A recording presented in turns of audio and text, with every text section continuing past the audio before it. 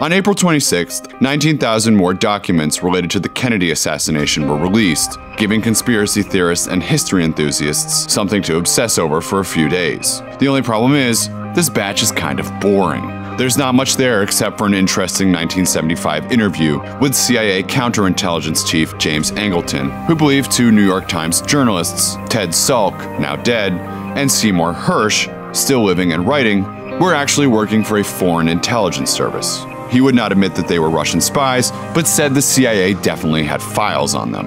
Ooh, the plot thickens. Anyways, since this release was kind of a conspiratorial boner wrecker, we thought it might be fun to address another set of JFK facts, the ever-circulating list of, quote, coincidences between he and Abraham Lincoln. For example, Lincoln had a secretary named Kennedy, and Kennedy had a secretary named Lincoln. So, in rapid-fire succession, here's the truth and fiction to several of the claims about these two presidents. 1. Let's start with that one, the secretaries. False. While JFK did have a secretary named Evelyn Lincoln, Lincoln's secretaries were named John G. Nicolay and John Hay. 2. Lincoln was shot in Ford's Theater, and Kennedy was shot in a Lincoln, which was made by Ford. True.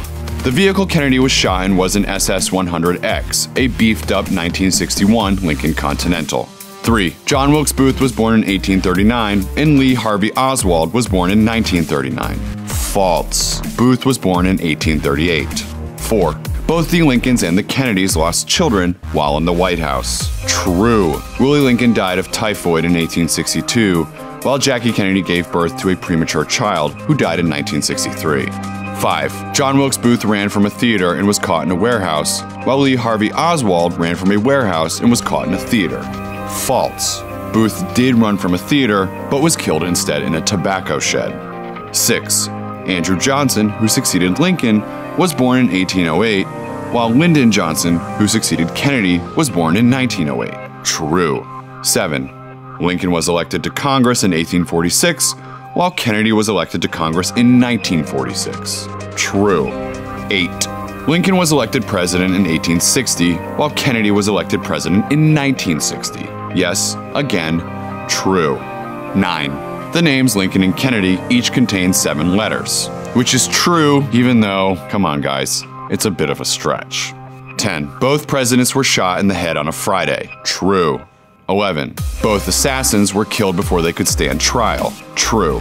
12. Lastly, Lincoln was in Monroe, Maryland a month before his assassination, while Kennedy was in Maryland, Monroe a month before his assassination. As much as we want this to be true, false. Marilyn Monroe had tragically passed away more than a year before Kennedy was killed. What's your favorite Lincoln-Kennedy coincidence? Let us know in the comments, and be sure to subscribe to Raider Red's YouTube channel for more strange Heartland history. I'm Christopher Pilney.